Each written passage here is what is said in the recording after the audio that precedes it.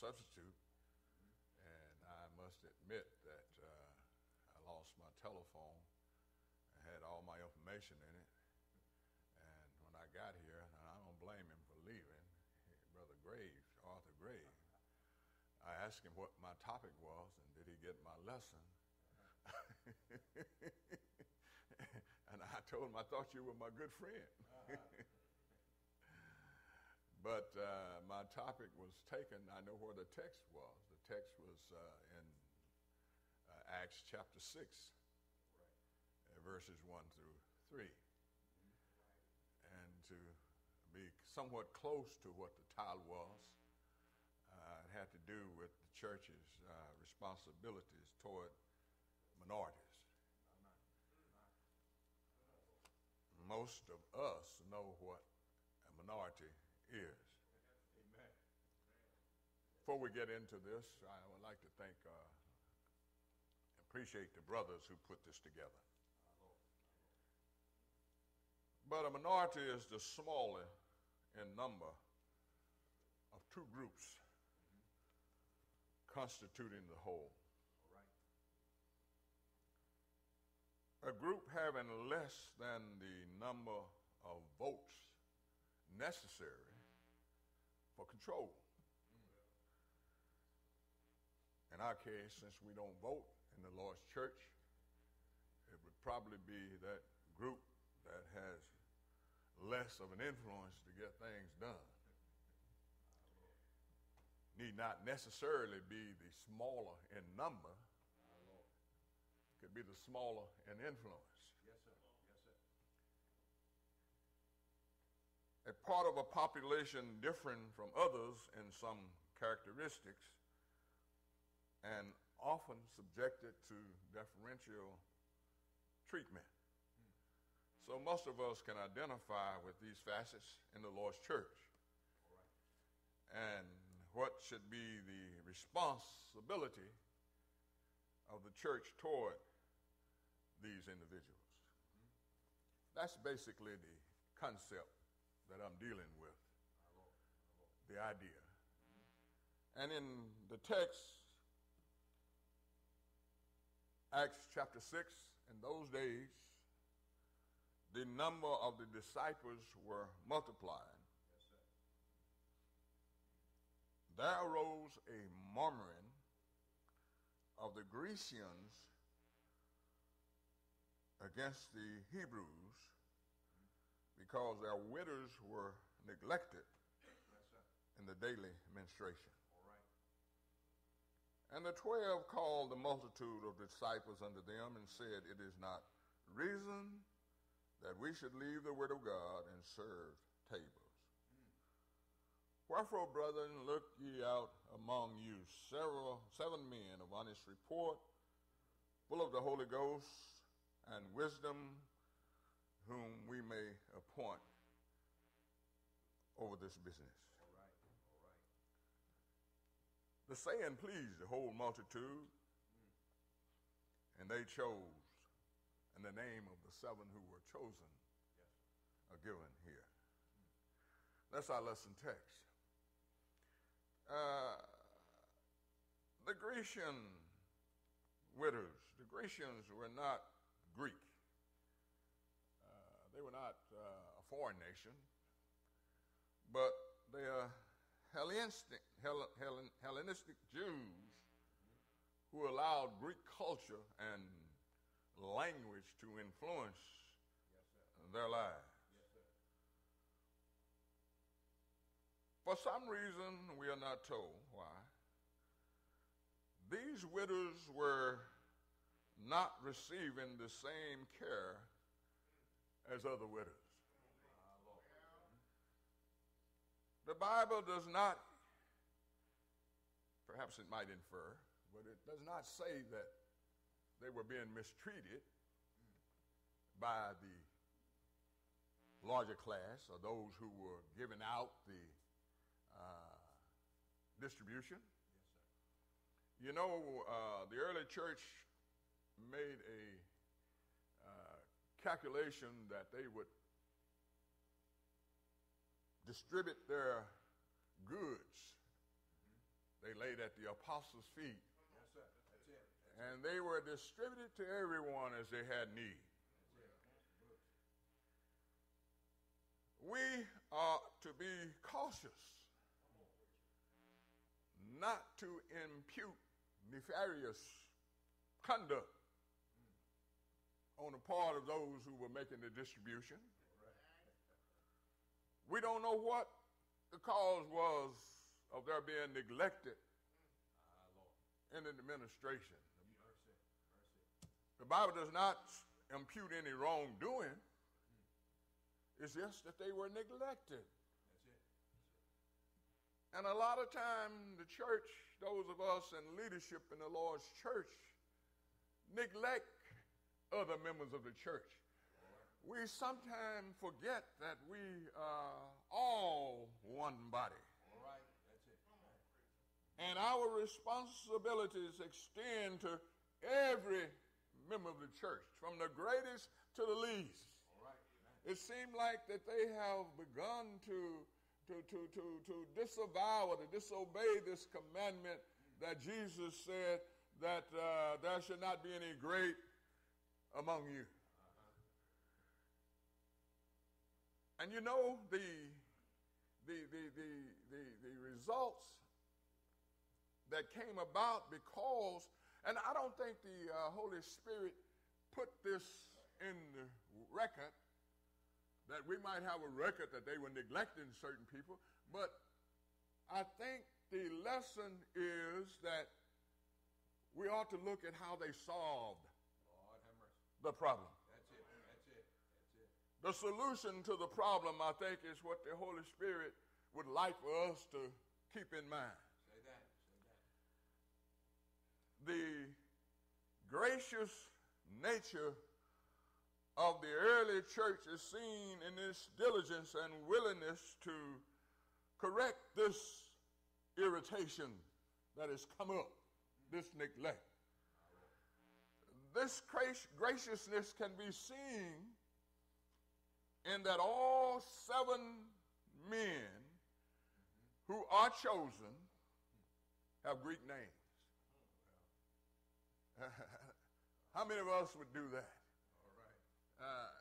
As leaders in the Lord's church, and how many have the confidence in the church that they would select individuals from the neglected class, or at least have the identity of who they are? Look at it in terms of black and white. I was an elder for 4 years in a mixed congregation, predominantly white. And I'm no longer an elder in that congregation for the simple reason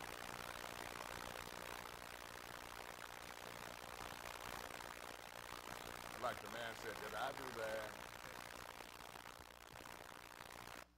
Oh, I'm too close.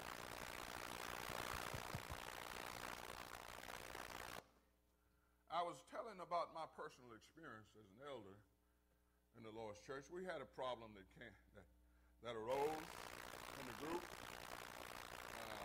that involved about 30 members out of 260 or so. And 2 elders left. One had died. One had moved away. We had 2 ministers on staff, 3. And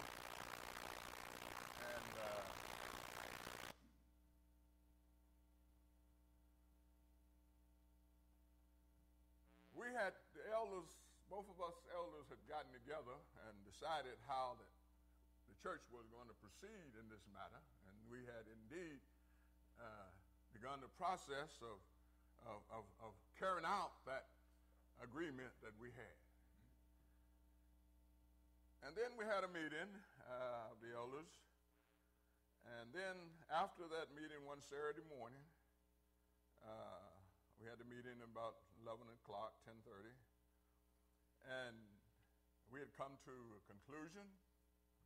And I had gone away back home. But the ministerial staff and one of the other elder had decided to go to lunch together. And I wasn't invited. they made a decision, and about 2 o'clock they called me and said, this is how we're going to do it. And I said, no, we have agreed as to how we're going to do it. Yes, but we had a meeting with them and all of this, and you're going to have to defer to me on this. But what the problem that I'm bringing up that to show that there is a way to handle matters of disagreement in the group. That's right. And it's not through dictatorship on the part of anyone or any small group of folk in order that you might get your design. That's how we, and I believe the Holy Spirit has this in here to show us how to handle this matter. Read, sir. Yes, sir. They chose 7 men full of the Holy Ghost, and all 7 of the men they chose, and full of honest report, were of the class of those who were being neglected. All right. Am I making myself clear? Mighty good, sir. Mighty good. Yes, sir. And the thing pleased the whole church. That's what we got to do, is please the whole church. Now, I'm going to deviate from this aspect of the subject, and I'm going to talk about one of those who were chosen. The record gives us an account of 2 of those men, those 7, Stephen and Philip, who were chosen. And they were full of the Holy Spirit, remember that. But Philip, in the 8th chapter of the book of Acts, were called upon to go to a minority, the Samaritans, and he did an excellent job. And not only did he work among the Samaritans, but he worked with an Ethiopian eunuch, we're told. And now this is an interesting story, the Ethiopian eunuch. And you better get your Bibles ready to go with me on this. The Ethiopian eunuch, the Bible said, had gone to Jerusalem to worship. And you know, if you stop and think about it, why would this man go to Jerusalem to worship even if he lived in Israel? This was the last person you would expect to go to Jerusalem to worship. A eunuch. What's a eunuch? Eunuch is a man who is not able to consummate with a woman. And there are 3 types that we are given in Matthew chapter 19. Jesus gave when we were teaching about marriage. There was some eunuchs who were born. And there are some eunuchs. Oh, I'm supposed to stay here. Well, he doesn't want mine anyway. And some eunuchs who were made eunuchs by men. And some eunuchs who became eunuchs for the kingdom of heaven's sake. They weren't able to consummate with women because of their past experience in their own life. But the eunuch that we're talking about is of the second class. A man who was made a eunuch by men. And he had no business worshiping in the first place, let alone going to 1,000 miles to worship. This was the kind of situation that the Holy Spirit put Philip in.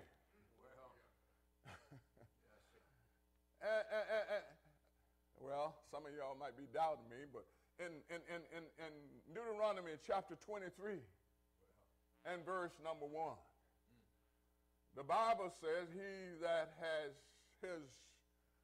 been wounded in his stones or had his private member cut off could not stand in the congregation of Israel. And here we got a eunuch going thousands of miles by chariot to worship. All right, sir. In Leviticus chapter 22 and verse number 24, the Bible talks about don't bring before the Lord anything that had been bruised, broken, cut. Huh? All right. My. But here we have a man in that condition, Yes, sir. seeking to go before the Lord. Lord have mercy. And this is the kind of individual that the Holy Spirit had this man that was selected by the church in Acts 6 to go and see. And he went down there and he saw this man reading from the prophet Isaiah. That's right. He was led as a sheep to the slaughter, Isaiah chapter 53, verse 7. Yes, sir. And the Bible said he began at that same scripture and preached unto him Jesus. That's it. Amen. And you know, it's interesting to me as to what Philip had to say to this eunuch. All right. No doubt when he began at Isaiah 53 and began to preach to him, they might have gotten over to Isaiah chapter 54 and verse number 3. The Bible says in Isaiah 54 and verse 3, and if he read to this eunuch that your maker is your husband, his name is the Holy One of Israel, and your Redeemer is the Holy One of Israel, the God of the whole earth is he called. That was in Isaiah 54, verse 4 or 5, something like that. Verse 5, thank you. And then, if he continued to talk to the eunuch, he no doubt went to Isaiah 50, if you got that 55, and verse number 6. Yes, sir. The eunuch began to perk up. You can see it. Seek ye the Lord while he may be found. Yes, sir. Call upon him while he is near. Let the wicked forsake his way, Yeah. the unrighteous man his thought, Uh-huh. and let him return unto the Lord, That's it. and he shall abundantly pardon. For as high as the heavens are above the earth, Yeah.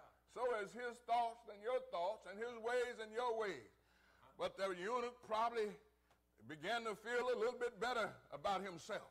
Yes, sir. And then if Philip got over into chapter 56 of the book of Isaiah, All right. and I'm going to turn there, the Bible says, then chapter 56 and the latter part of verse number 3 said, let the eunuch say no more. Verse it. Behold, I am a dry tree. All right. You can imagine how he must have felt. My Lord. I am no longer irrelevant. Well, I am no longer less than a man. mercy. God of heaven has made provision even for me. That's what he'd been seeking all the time. All right. By going up to Jerusalem, he probably had been reading the law, and he knew what the law had said. Well, But then he said, let the eunuch say no more. Behold, I'm a dry tree. For thus said the Lord unto the eunuchs that keep my Sabbath. Lord, he probably could say, I have been keeping your Sabbath. yeah. That's why I was going to Jerusalem to worship. Thus said the Lord to the eunuchs that have been keeping my Sabbath, and choose the thing that pleased me All right. from his and take hold of my covenant. The eunuch could probably say, that's what my desires have been. That's what I've been. You know, they could not have sent somebody like the Apostle Paul down there to talk to this man. All right. It had to be somebody like Philip, Yes, sir. who knew how to handle minority problems, Yeah. All right. how to deal with people who were less than people. My. And he said, no doubt he told him, you know, and you can see the eunuch as he began to perk up. And God said, even unto them will I give in mine house, and within my walls, a place and a name better than sons and daughters. I will give them an everlasting name that shall not be cut off. And you can see when they came to some water. Usually, you know, when we do personal work, we have to ask the candidate, do you want to be baptized now? But they didn't have to do that with the eunuch. They came to the water, and the eunuch was excited. See, here's water. What does it hinder me to be baptized? Praise the Lord. Thank you, Lord.